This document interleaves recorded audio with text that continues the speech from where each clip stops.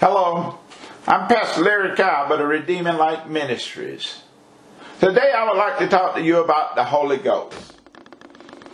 Acts 2, 1 through 8 says, "And when the day of Pentecost was fully come, they were all with one accord in one place. And suddenly there came a sound from heaven as of a rushing mighty wind, and it filled all the house where they were sitting. And there appeared unto them cloven tongues like as of fire.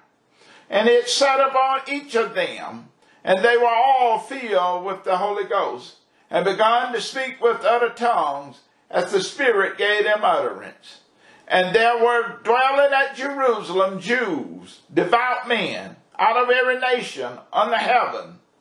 Now when this was noised abroad, the multitude came together, and were confounded, because that every man heard them speak in his own language. And they were all amazed and marveled, saying one to another, Behold, are not all these which speak Galilean? And how hear we every man in our own tongue, wherein we were born?" The Holy Ghost makes things that are impossible possible. It gives you power to do the things God says you can do. Acts 1 and 8 says, "You shall receive power after the Holy Ghost has come upon you." Here is what you need to know. In order for you to receive the Holy Ghost, you must know who Jesus Christ is. It is Jesus Christ who gives the Holy Ghost, and He only gives it to those who believe in Him. When the disciples and the people that were in the upper room received the Holy Ghost, the Word tells us, suddenly there came a sound from heaven as a rushing mighty wind, and it filled all the house where they were sitting. And there appeared unto them cloven tongues like as of fire, and it sat upon each of them. And they were all filled with the Holy Ghost, and began to speak with other tongues as the Spirit gave them utterance. There are those who do not believe in speaking or praying in tongues, and they refuse to preach or teach this part of God's Word. Whether you believe or do not believe, it doesn't change God's Word. There are those who believe that tongues are just different languages that people speak around the world. The Bible says, every man heard them speak in his own language. It also says, and there appeared unto them cloven tongues like as of fire, and it sat upon each of them. They saw something that looked like tongues of fire. The flames separated and fell on each of them. The Word calls it cloven tongue. Cloven means to split or divide apart. The Holy Spirit is not limited to just speaking the languages of the world. He speaks the language of God and the angels and the world. When the Word says they heard them in their own language, this means they heard them in their own dialect. When they spoke with other tongues as the Spirit gave them utterance, they not only spoke the languages of the world, they also spoke the language that only God can understand. And this is called unknown tongues. Paul tells us in 1 Corinthians 14 and 2, "For he that speaketh in an unknown tongue speaketh not unto men, but unto God. For no man understand him, howbeit in the Spirit he speak mystery." He also says in verse 14, "For if I pray in an unknown tongue, my spirit pray, but my understanding is unfruitful." We cannot understand unknown tongues. We do not know what we are saying, but we must trust the Holy Spirit and believe He is praying the perfect will of God over us.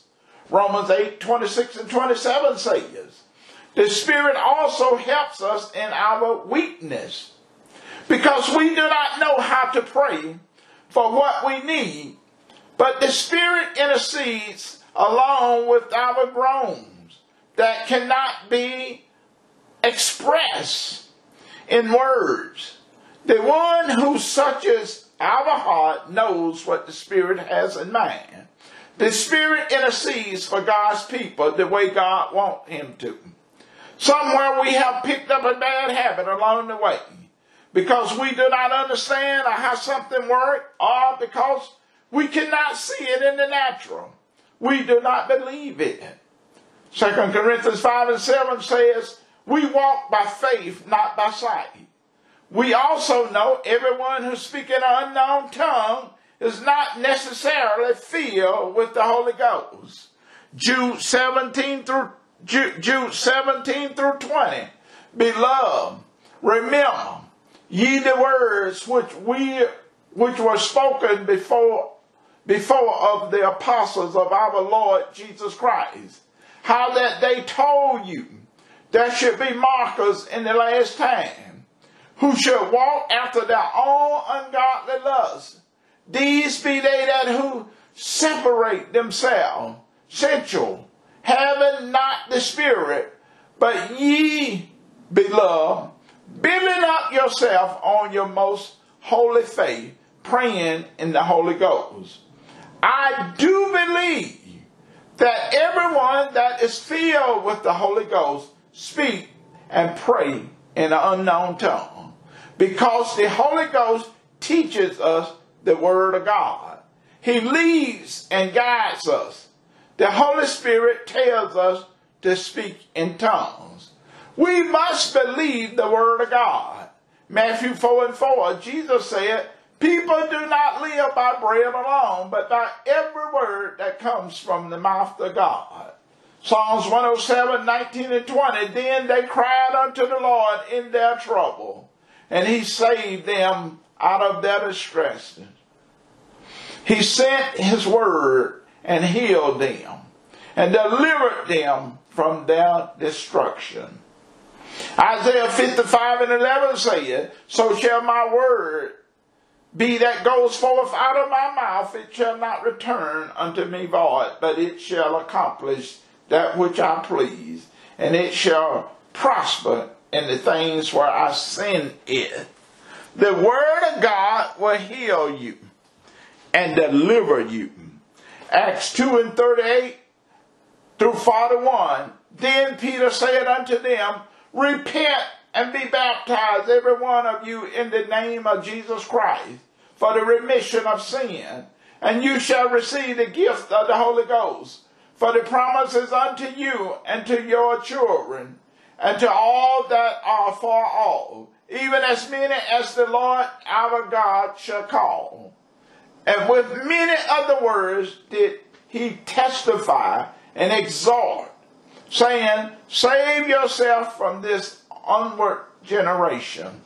Then they that gladly received his word was baptized, and the same day there were added unto them about 3,000 souls. These are people who heard the word of God.